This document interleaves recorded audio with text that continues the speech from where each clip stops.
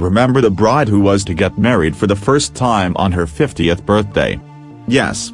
The beautiful Gladys and her sweetheart Ian tied the knot some weekends ago, and we have all the scoop into how the day went. Before you go on with this feature, if you missed the #Gladys Ian 1319 pre-wedding shoot, do click here to catch up.